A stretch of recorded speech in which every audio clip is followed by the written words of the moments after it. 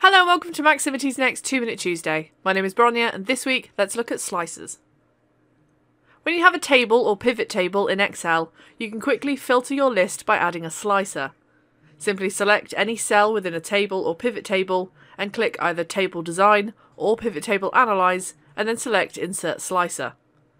So for this table, I'll select Department Name, and when I press OK, a slice has been added that shows each of the department names in my table. To filter my table, I just need to click on the department name that I would like to see.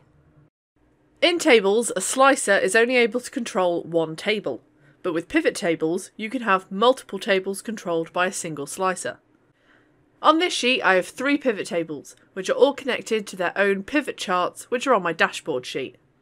I'm going to insert a slicer by clicking on one of the pivot tables, going to Pivot Table Analyze, and selecting Insert Slicer. I want to filter this data by the origin location, so I'll tick the box next to Origin and click OK. A slice has been inserted onto my sheet, and as I select each option, the pivot table filters the data.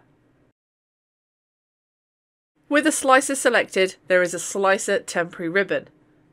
To the left, there is an option called Report Connections. This will show a pop-up that will allow you to select each pivot table. Select all the other pivot tables and click OK.